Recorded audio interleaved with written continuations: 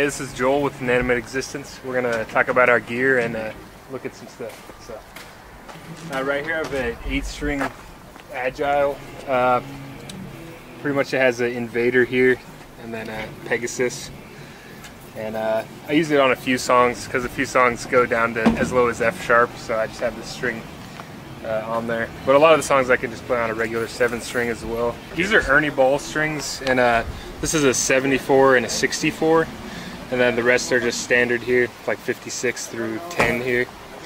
And I kind of have to do it in a hybrid fashion. I actually put bass strings on it, and it kind of, because they're the actual correct scale, a lot of strings aren't the right length. I'll just go to here, so it's pretty sweet.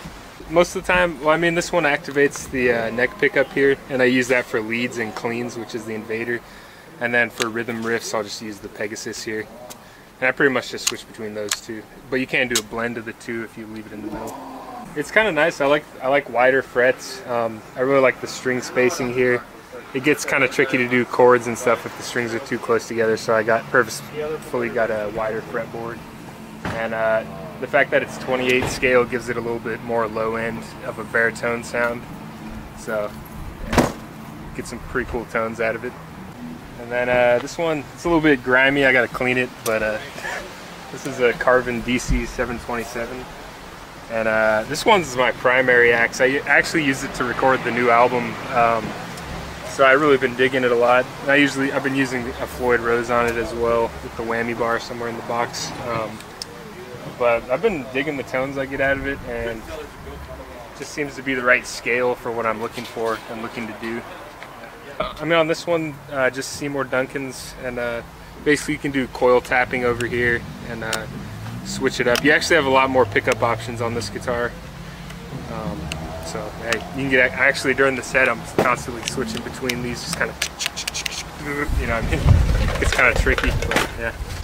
This is the Axe Effects 2 Mark II, and we actually have consolidated our rig a lot recently by picking this up because we run both guitars out of one unit here, which is really convenient, and you save a lot on, you know, when you're loading in, loading out every night. It kind of sucks to carry a bunch of heavy stuff, so it's cool to kind of break it all down into bits. And yeah, and then this is just for power up here, and that XLS 1000 power amp. Previously we had PV6505 pluses, and those are really heavy. They sound really good, but they require some maintenance. You have to replace the tubes pretty frequently and make sure you do a bias test and make sure it's sounding all good. And again, that's two separate, I mean, they're definitely well over 50 pounds units you're gonna have to carry around at every venue, so we just kind of downsized to a smaller rig here, and it's been pretty helpful. Yeah, these are just Mesa rectifier cabs, and they're actually the oversized ones. Kind of gives it a little extra punch. Just the overall frame is larger on these, so gets that ching-ching-ching-ching. What's up? I'm Cameron Porras from the band Inanimate Existence, and I want to show you my Schecter guitar right over here. This is a Schecter Hellraiser 7-string, and then just like Joel's, we got the Seymour Duncan's put in. It's an Invader and a Pegasus, and they sound really gainy and really powerful, so we're very happy with those. I don't have the whammy bar on mine, so I do want to upgrade one day to one of those, but for now you get a lot of good chunk out of just having the standard bridge. And then up here we got our tuners set on there for easy convenience, because we do tune a lot during our set.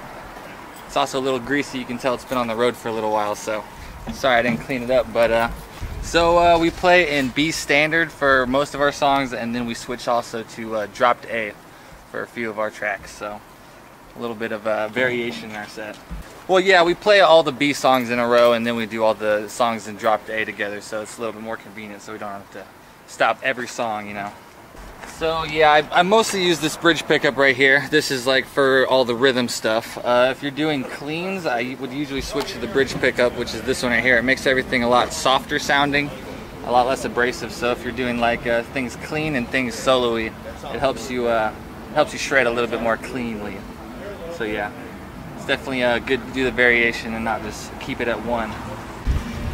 So like Joel was saying, yeah, we have the Axe Effects, and then we have all of our, we have a lot of different tones that we have just like saved on here. And what we do to switch all of our tones, instead of using pedal, oh yeah, hey, how's it going?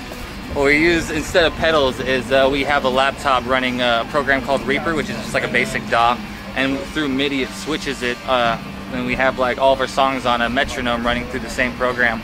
So everything's kind of just like on a time track. So all we do is just hit play once at the beginning of the set, and it does all the switches for us. The effects are all inside of here, but the act of switching it is done through a computer. The computer basically tells it when it's time to switch, so we never have to think about it. Makes everything very convenient.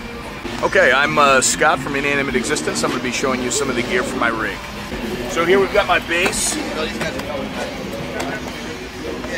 Got an Ibanez SR1205. It's either a 92 or 93. I've tried to look it up, but it's kind of hard to tell from the old catalogs.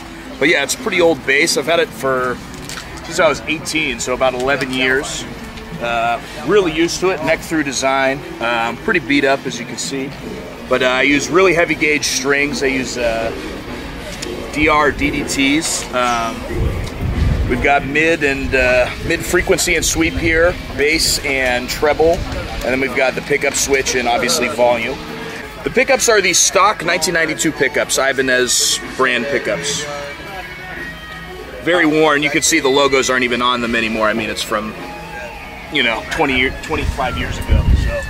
So really it's just a feel thing for me. I've been playing the bass for so many years, I'm really used to it. It's kind of a wider, thicker neck as opposed to more modern, thinner necks. Just what I'm used to. I feel like you get a little more sustain out of the neck through and the heavier strings. So it's just something I'm really used to, and I like it a lot. As you can see, I've replaced some of the tuners. It's gone through a lot of wear, but it's really been reliable for me. Okay, as you can see, I'm using a little Mark III here. It's by Mark Bass. Some of the newer solid state, much smaller amplifiers. It's light, as Joel was talking about. It makes it a lot easier for load-in and space, and something we don't use a trailer, so whatever we can do to save space and save our backs and stuff when we're loading, it helps a lot. I use everything pretty much flat. In my experience, I find you don't want to do too much to the EQ on the head, because the flat is going to come through much clearer. You need to keep the mids when you're doing stuff so you could be heard amongst the guitar. And then here we've got a Dave Eden 2x10 with a tweeter here. And actually at home I have an 8x10 SWR Working Man, but same thing, we use this because honestly when we're plugging direct in all these venues, there's no need for a huge cab to lug in and lug out, because it's mostly just a stage monitor for me. Thank you for watching our video. We are Inanimate Existence, and thanks for checking out our gear. Look forward to our album Calling from a Dream coming out in the next 3 months, hopefully in August. And see you guys later.